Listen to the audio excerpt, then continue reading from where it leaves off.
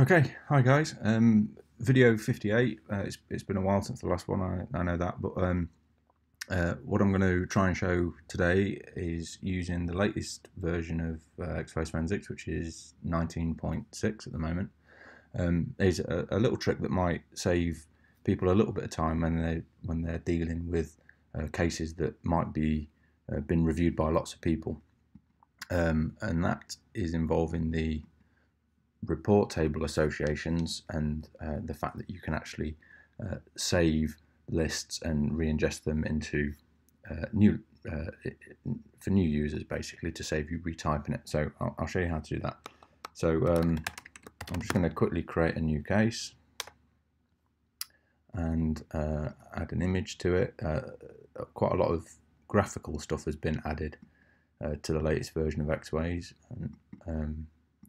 which I assume is to make it a little bit easier for people to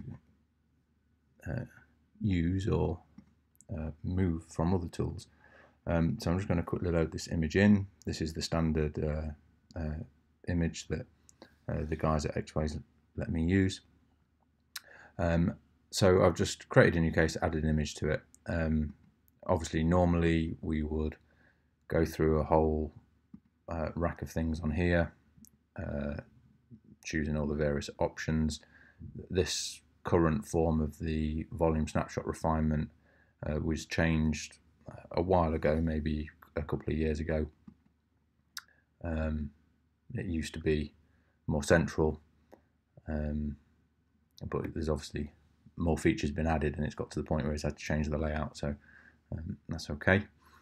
So Xphase will now just quickly rattle off and do what you would do with a normal image as part of a normal case.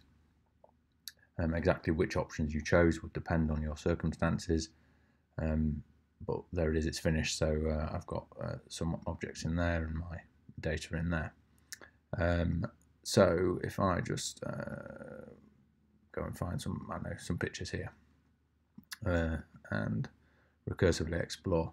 So what I'm going to do is create for the first time a list of report table associations in here. So you might have things that are private and confidential.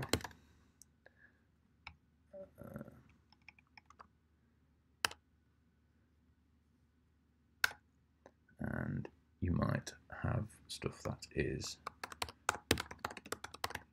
legally privileged. You might have things that are pictures of person A,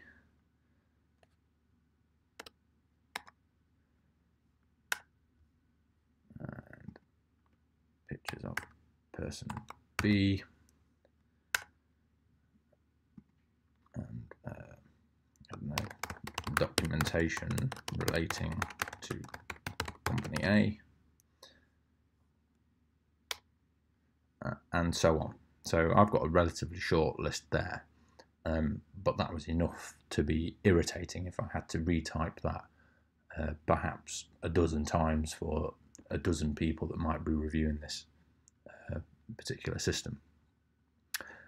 So what I didn't know for quite a long time, actually, and it was a colleague of mine that pointed it out, is you can actually save this list and re-ingest it into other cases. Perhaps you might have a dozen forensic images for a particular scenario that you're having to deal with, and you might want these same report table associations for all of them, and you don't want to have to retype them all.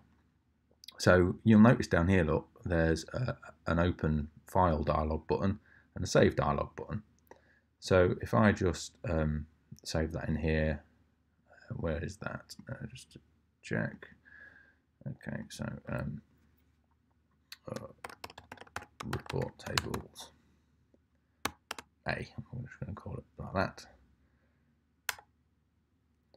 that. Oh, sorry, just remembered.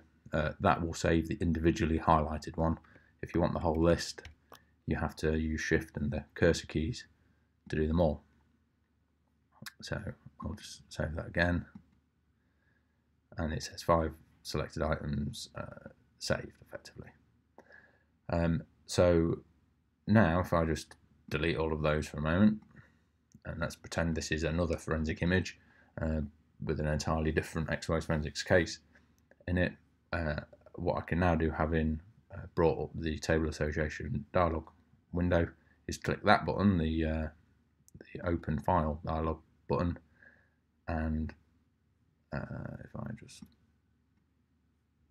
it remembers that's probably because I've done it on this particular machine. If you were doing it on a different machine, that it would probably not know that, obviously. But my file should be in there somewhere. There it is. So I'll just click open to that, and it will pull them all in, which is really quite useful. You know, you could have lists here of potentially dozens of report tables. Another thing to point out, which is also quite useful, is you'll notice when you individually select one of these, you get this little description window pop in, which allows you to type things about each association. Oops. Lost my mouse, there it is. And it appears there. So when you click off and click on, it will show you, which is quite useful if you're, if you've created really short, non-descriptive report table associations for whatever reason, and you perhaps want to add some detail there to them. And then the stars here, again, this is a fairly newish feature of Xvoice Forensics, is whether to include in case report or not. So if you toggle it off, then that one won't appear in the case report. Legally privileged, for example, you might not want to appear either, so you would do that.